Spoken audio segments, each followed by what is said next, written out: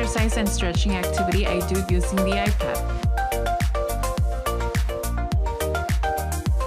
For the butterfly picture, I have my students move their arms up and down slowly, and then I have them go faster.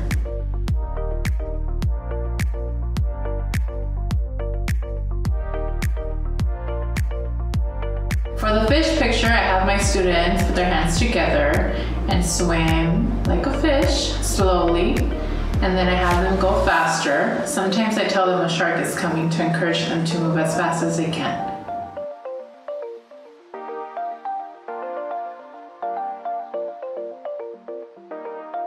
For the giraffe picture, I tell my students to make their bodies tall like a giraffe, and I have them stretch up high.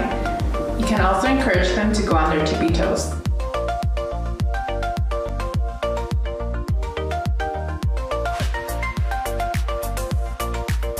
For the elephant picture, I have my students do an elephant trunk, and I have them stomp, bringing their knees as high as they can.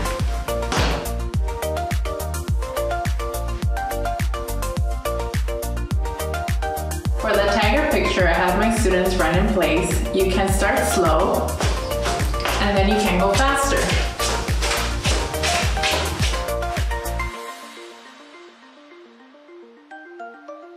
For the frog picture, I have my students practice jumping. I have them go all the way down and then up.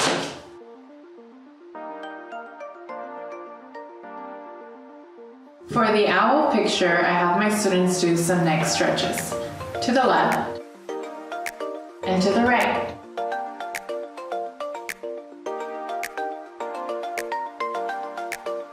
For the flamingo picture, I have my students practice balancing. I have them practice on both feet, the left and the right.